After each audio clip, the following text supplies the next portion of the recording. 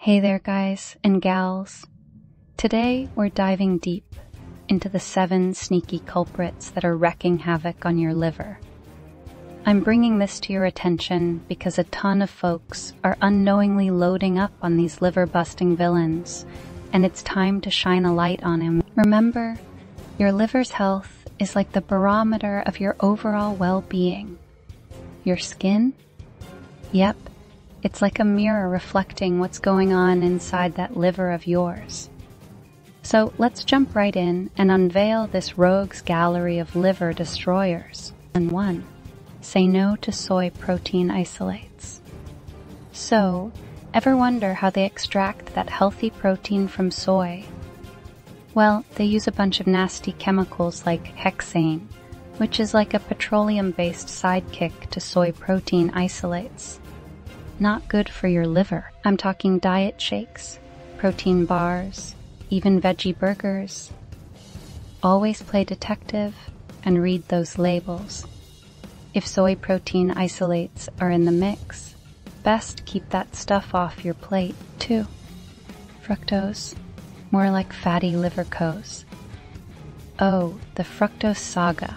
High fructose corn syrup, fruit fructose, and sneaky agave nectar. They're all villains in this liver-ruining plot. Picture this. Fructose isn't just metabolized by any old cell. Your liver's on the front lines breaking it down. Result? Fatty liver galore, especially if you're chugging that high fructose corn syrup. Even that innocent-looking agave nectar. It's packing fructose too, my friends. Don't be fooled by low glycemic index. Your liver's got its hands full. 3. Hold the vegetable fats, please. Now, vegetable fats sound like they're straight from the garden, but don't be fooled. They're more like processed omega-6 bombs, causing inflammation and chaos. We're talking corn oil, soy oil, canola, cottonseed oil. They're fragile, oxidized, and GMO-tainted troublemakers. Remember, we ditched the good old saturated fats for these villains a few decades back, and guess what? Inflammation City. Opt for omega-3s like sardines and salmon to save the day. 4. Whey protein powder drama. Time to talk about that powdered protein stuff. So, whey protein's pulled out of milk with a lot of fat trimming going on. But here's the kicker. Concentrated doesn't always mean good. It's like a trouble package for your liver, inflammation, toxic markers. You name it. Remember my high school days? Yep, downing protein powder landed me in Sickville. That's not all. Maltodextrins usually crash in the party here too. 5. Maltodextrin, the sugar monster.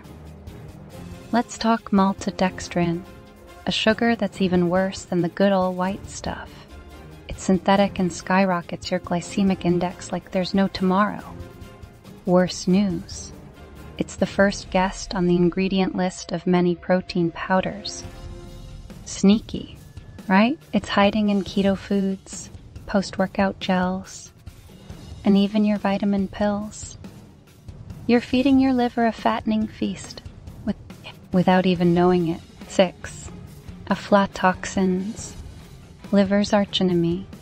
Here's a heavyweight villain, aflatoxins. These nasties come from fungus, and they're all about ruining your liver's day. Found in peanuts and corn, these buggers are carcinogenic and nasty for your liver's well-being. If you're a peanut lover, go for Valencia peanuts. They're drier and less likely to carry this toxic load. 7. Miss G, a hidden villain.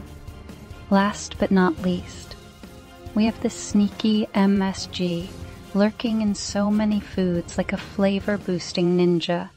It's linked to fluid retention, but that's just the tip of the iceberg. The real problem, it's not just salty, it's toxic to your liver.